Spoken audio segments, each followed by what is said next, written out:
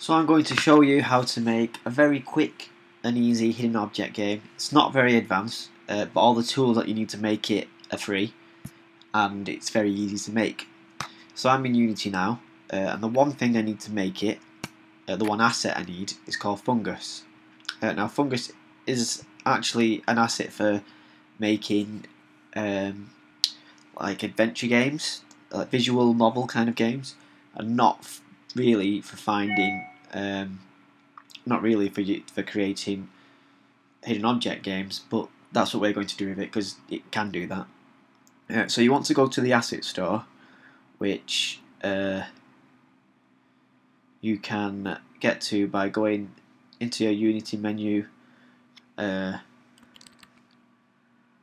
into Window and clicking Asset Store, and then you get this window, and then in there you just type Fungus Games, and then Fungus will come up and it'll be the page that I just had on there. Click Download and Import, and it will import it into your project. I've imported everything for now. You don't really need to import the examples folder. I did. I didn't actually download it from the asset store because sometimes you'll find that the Fungus website has a more up-to-date version than the asset store. So if you search for Fungus games in Google and go to the website and download it and import it separately, then you might have a newer version, but at the moment it's not a newer version, so you could just get it from here. So what else do I need? I need Fungus, and I need a folder of, I'll call it resources. I need some pictures. I need my hidden objects, and I need some scenes, things to hide my objects in. Now for now, I'm going to keep this simple, and each scene I'm just going to try and find a picture of my friend's cat. So this is a very poorly cut out picture of my friend's cat. You want to probably spend much better time, well, much more time looking for, well, improving these cutouts because these are quite poor. I actually did these on my phone with an app that lets you take pictures and then create a blank background. So you've got this PNG or PNG, whatever you want to call it. You want to spend some time in Photoshop probably doing it a bit better. And you also need some backgrounds. So I've got some backgrounds. This is a gig, Wimbledon, some kind of concert, and so I'm going to take these, I'm going to hide the cat in them, and then it's up to people to find the cat. So the cat's called Lily, my friend's cat. So back to Unity, let's have a look. I've got these two Fungus directories which were created when I imported the Fungus asset, and I've got this resources resources folder, sorry, which I'm going to put in these images. So let's create another folder in here called cat. You can call it well, hidden objects or whatever you want to hide. Let's just drag them in.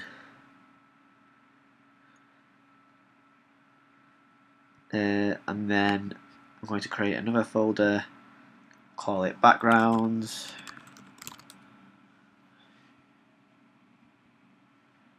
and then I'm going to take these pictures. You've probably got more than I've got. Actually, let's just copy them into backgrounds. And so there we go. So the next thing I'm going to do is start to create these scenes, put the cat in them, and then once someone finds the cat, they can click the cat or press the cat if they're on Android, and then they move to another scene. Okay, now Unity's set up. I have the two directories which Fungus created. I've got one which has got resources in it, which is the backgrounds and the cat, and now I need to create another folder for the levels. So I'll call it scenes.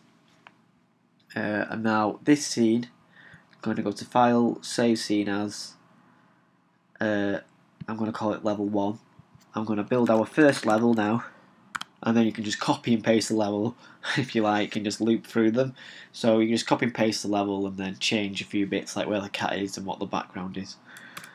So to create the level, the first thing you need, actually I seem to be missing a main camera. Yeah, that was odd. So if you've not got a main camera in the hierarchy, just go to File, New Scene. So I've got a camera now. I'll just save over the old level. There we go. So the first thing you want to do is use Fungus to create what's called a view. So Tools, Fungus, Create View. And now the view is where your scene's going to go. The green bit of the view is what you'd see on kind of like large phones. I think they call them 16:9 phones. And this bit here is if someone's playing on a small device that is kind of more square. Is it 4:3? Is that the kind of the ratio? They wouldn't see this green bit. So you might want to make sure that your clickable object is in this bit here. So I've created the view. And what I will do is I'll put a picture, a background into the view. So I'll take these rockers rocking out. And I will make that the size of the view. And now this won't work because if you press play, this is what the person who's playing the game will see. And that's no good. So what we need to do next is create a workflow. And what the workflow will do is it will make sure the view is the whole of the screen, and it will wait until somebody's clicked the object. If they click the object, they will say, the workflow will say, well done, next level. So we want to go to Tools, Fungus, Create, Flowchart. So I've been calling it a workflow, it's actually a flowchart. And so what a flowchart does is, because what Fungus is for usually is visual games, like visual novels, and you usually find that visual novels have this big flowchart of if a character says this, then you get, do you want to punch them in the face? If you do, then the character will hate you, and if you don't, then the character will love you, and then there's this massive flowchart. But in our game, there's a very small flowchart of create the view, wait to see if the thing's clicked, if the cat's clicked, move to the next level. So we have this flowchart, but now we want to edit it. So if you go to Tools, Fungus, Flowchart window, you can edit the flowchart. So I'm just going to put this next to here. There isn't much we need to do on this, so don't worry that it's taking up quite a bit of space, because we can get rid of it soon.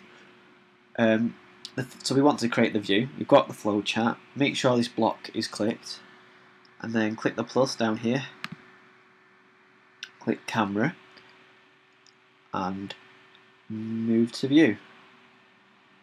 Now this bit's important.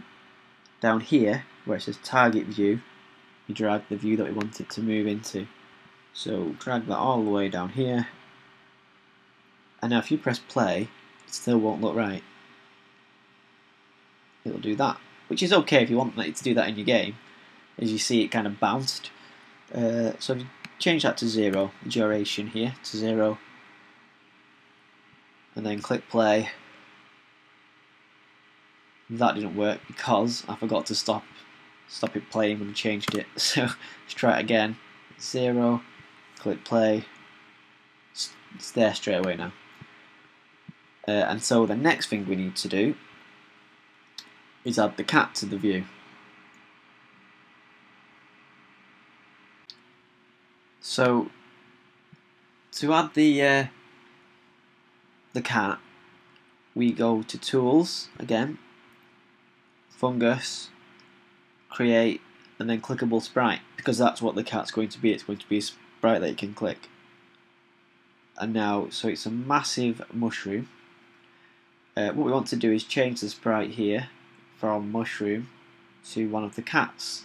So I will pick this cat,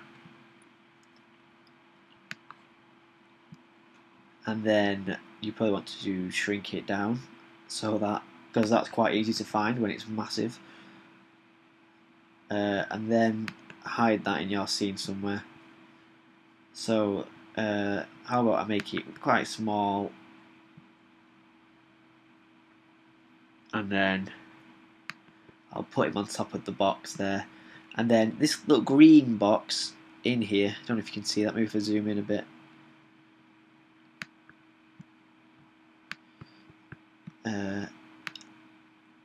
So if I click the clickable sprite, this little green box is where, when it's clicked, it'll be recognised as clicked. Now that's quite small, because if someone clicks the cat's chest, it's not going to register. So you can just change the size of that in this box collider here. So, whoa, not 19. How about 8? How about 7? 6? No, 7, 7. Yeah, no, 7, 9. So there, if anyone clicks there, they've found Lil. The problem is at the moment it doesn't do anything. Even though it's a clickable sprite, you click it, nothing happens. But that's because there is nothing in the flow chart to do anything if it's clicked. So back in the flow chart, press the plus, and it puts a new block. And now over here, with the block clicked in the inspector, you want to change the execute on event to sprite object clicked, and then you can call this what do you want to call it? Cat clicked. In fact, while we're here, we can call the other one game start.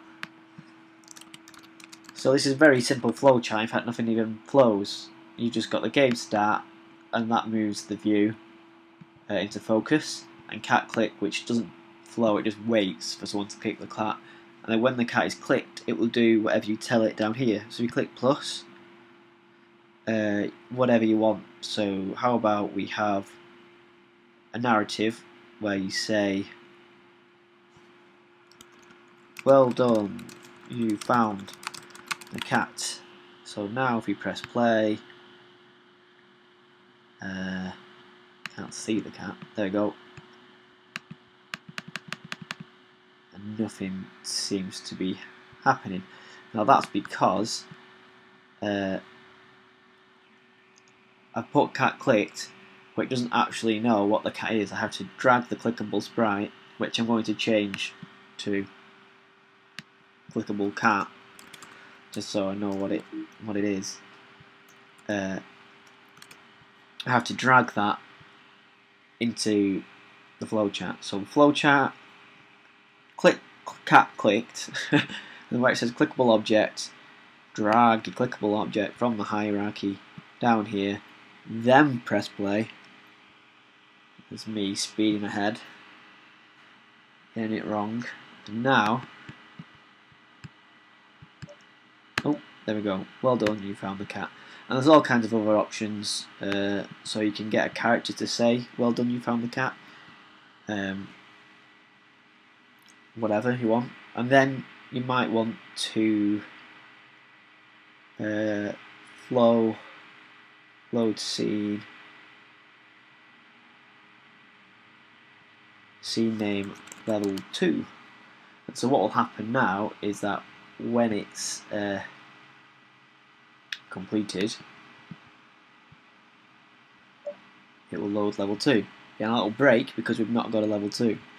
So what we do is we start this, go to resources, no, not resources at all, go to scenes, copy level 1, and then we'll duplicate that by pressing Command D. And now, if we do it, doesn't work, and that is because I've not added level 2 to the build settings. So I want to add both of these to the build settings in Unity. File.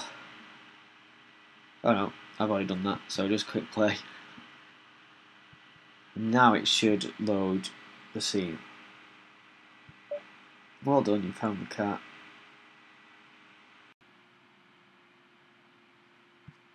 Okay, so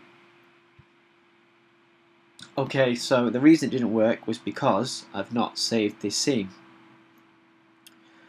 If you don't save the scene and you duplicate it, you're going to get a blank scene. So I've just saved it now, then I've duplicated it. And now if you press play,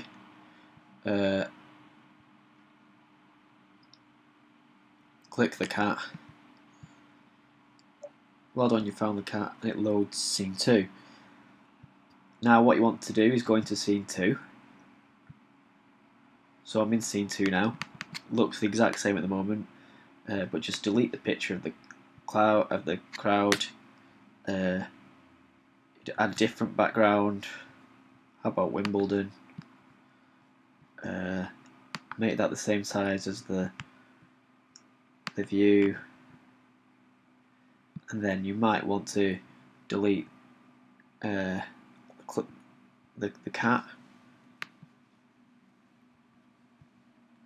So if you delete the clickable cat, you then need to go into Tools, Fungus, Create, Clickable Sprite. You don't really need to delete it, you could just change it, but just to give you an idea, switch that for a different cat. So how about Will being asleep this time? Move that into the sprite renderer, make a midget.